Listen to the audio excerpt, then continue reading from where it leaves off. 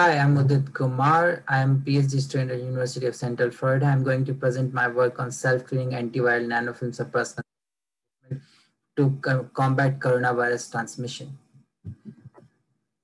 Never let a good crisis go to waste. What is the biggest crisis of our lifetime? For us millennials, it is COVID-19.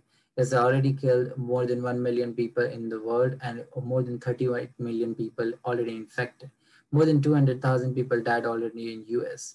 What makes this virus so deadly? It spreads so easily. What is the most common method of spread? Surface to surface spread. These viruses remain active on surfaces from 2-3 hours to 2-3 days, depending on the type of surfaces. And back in April, there was a source of some EMT worker came out COVID positive on swab test. What is the need of the hour? We need a self-cleaning PPE, which can deactivate the virus on its surface so that if you touch any other surface wearing those PPE, you would not spread any COVID-19 viruses.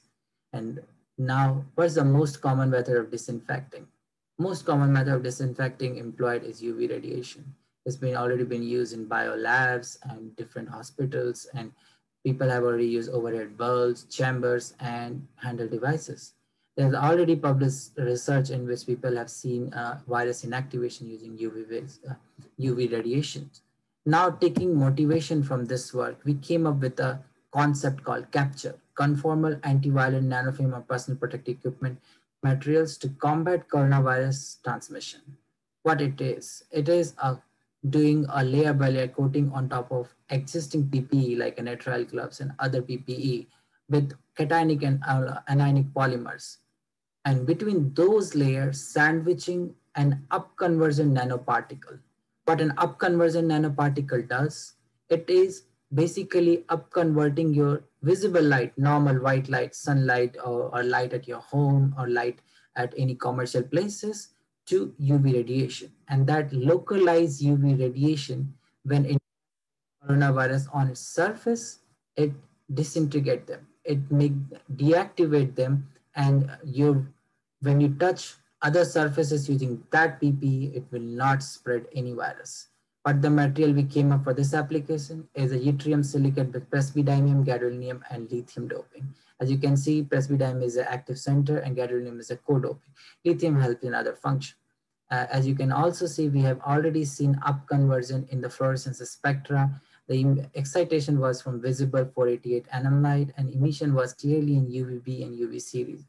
This work has already been filed patent for, and we have got funding from this work back in April. When in the midst of a pandemic, we wrote a proposal regarding this concept and we got a rapid funding from NSF.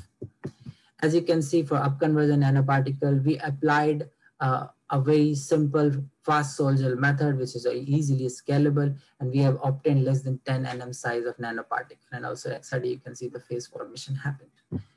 And for the layer by layer device, layer by layer coating, we had made a custom built layer by layer device.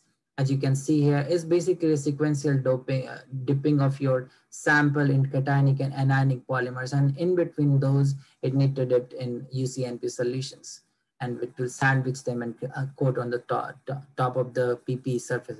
It's also been added oligomer grafting in it, which basically attach to coronavirus spike protein, and there is another method to deactivate them.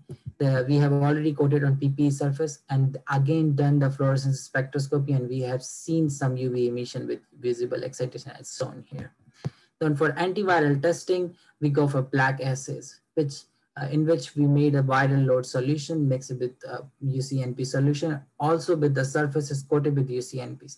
Then we expose with biocabinet light as well as normal LED light and try to see how much of a deactivation of the virus going on.